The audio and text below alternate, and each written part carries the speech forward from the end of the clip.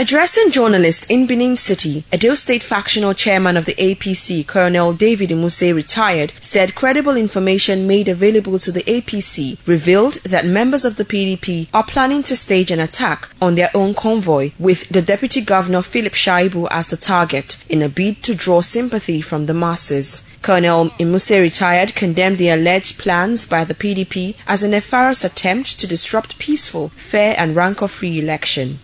That they have to resort to staging attack on their own convoy as a way to elicit pity and bring attention to their empty campaigns reveal the deep hollowness of the PDP as a party that are run out of fresh and new ideas.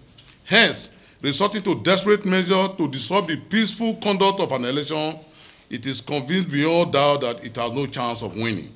The APC Factional Chairman appealed to the Inspector General of Police and other relevant authorities to commence the clampdown on arms proliferation in Edo State and ensure security of lives and property.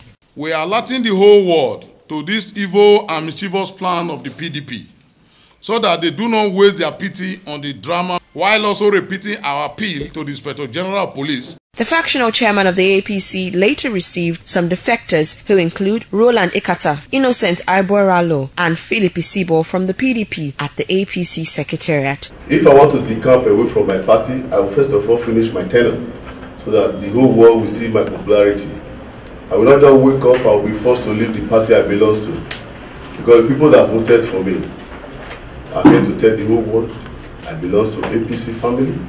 I'm part and parcel of APC. The APC that brought me to power have chosen a sound candidate that will rule Edo State for a better future. That's a person of Pastor Amenze Obarisiagbon that I will join to work. Amenze Obarisiagbon reporting.